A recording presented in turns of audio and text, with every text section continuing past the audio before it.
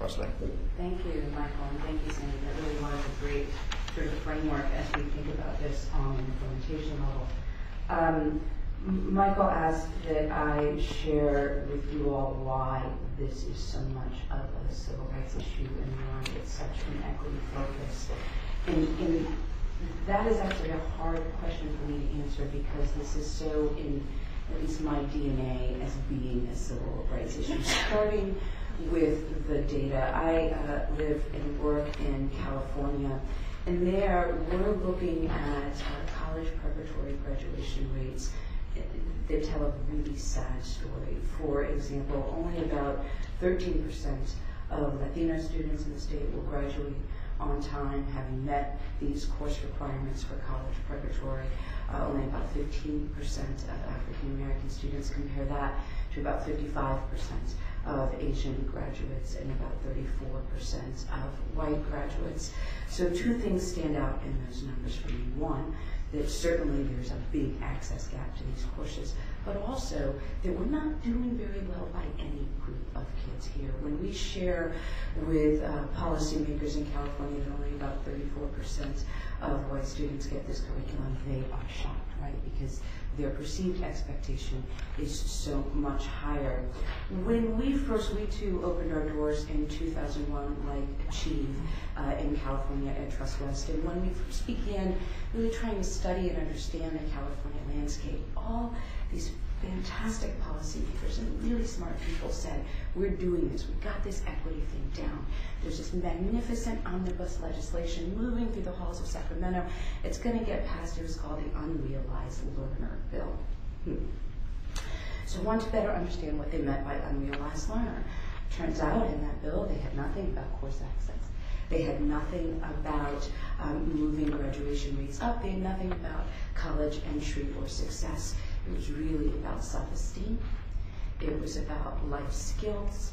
It was about providing communication skills to students in courses like ethics and like preparing for life and preparing for life after high school.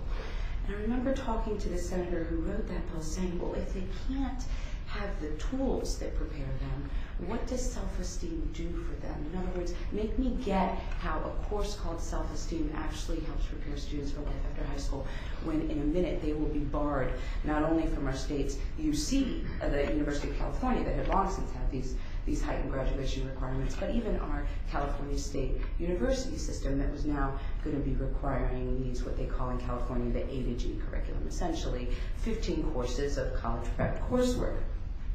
And it was met with a real big shock and a real big question mark, mostly because policymakers thought that we were providing these courses to kids in the first place.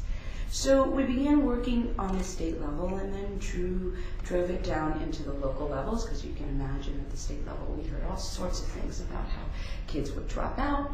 There's no way you could raise these requirements and have them catch up, that you would water down the curriculum, that in other words, if we stretched kids or their teachers very far, the entire system would fall apart as if it hadn't already.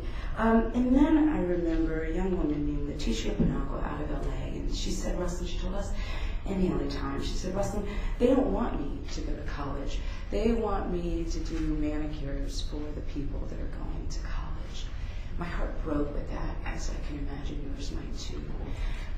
Then we looked at her course catalog and realized that her LA high school, she was offered 9 courses of cosmetology, ranging from manicuring 1 to manicuring 4, all the way up to hair and learning how to run a business, though there was no accounting in it. And we realized that she was actually very right. Or Gabriela Perez, who told us that they taught her how to fill out a McDonald's application in her life skills course. So then we began really unpacking this access question and realizing that across the board, as Achieve is also documented, that in the schools that were most impacted, that were most African American, that were most Latino and mostly poor, these courses weren't offered to them in the first place. And I could go on for a lot more than 10 minutes about what they're getting in their stead. I could show you assignments from courses called Algebra Art, I could show you assignments from courses like career planning that not once look at even the requirements for apprenticeship programs, because the truth is, when a chief says ready for career and ready for work, they really do mean the same thing now. In order to be ready to access post-secondary education in a formal through the colleges and university sense, you also need those same skills to move into the world of career and work. In other words, what is cosmetology if it's not chemistry?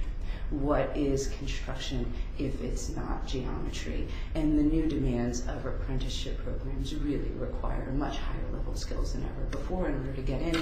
For example, to any good construction apprenticeship program in California, students need to demonstrate capacity in plain geometry. That even in culinary arts, because that's the new thing, the only new money coming down the pike in California is what they call Proposition 1D. It's all for this career tech ed, and as we're hearing anecdotally, everybody's going into it, grabbing those culinary arts dollars for these culinary art facilities. They're not training folks to be sous chefs, I assure you. They're training them to flip hamburgers. But when you look at the requirements of the Culinary Arts Institute, boy, are they far more rigorous than folks ever imagined. And so for us, it really was about access, and to hear the community demanding it. As Michael talked about Step Up, I could share with you, I couldn't do justice to the student stories in just the few minutes that I have left, but to see 800 and 1,000 parents marching at LAUSD saying, "Si se puede, let me choose my future."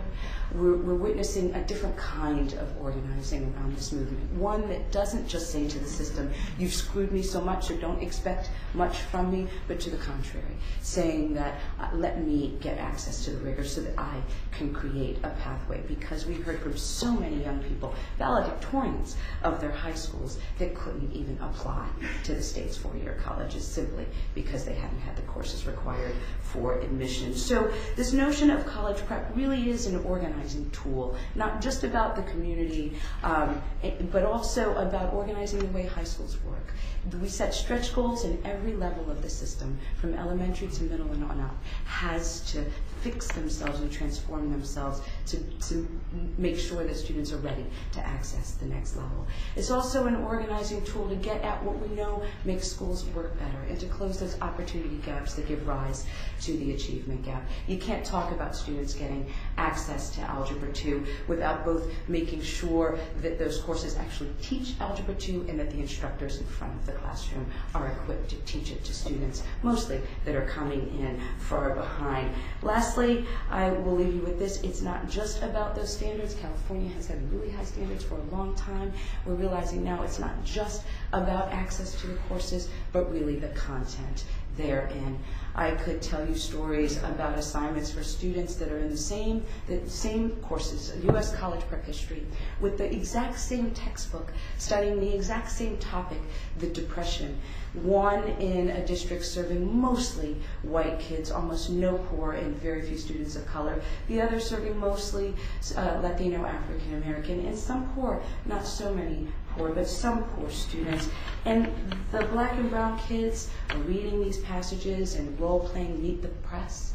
They're listening to jazz to try and get a handle on the Depression, and the white and Asian kids were doing an assignment that asked them to study Hoover's rugged individualism and talk about agriculture and consumer spending and debt.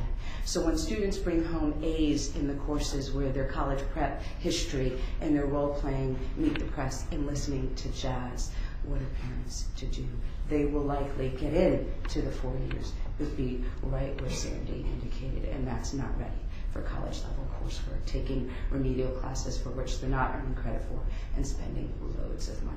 Until we can close the credential gap, we're not going to close the wage gap either. Thank you. Thank you very much, Russlynn. I'd like to at some point hear more about that algebra art class.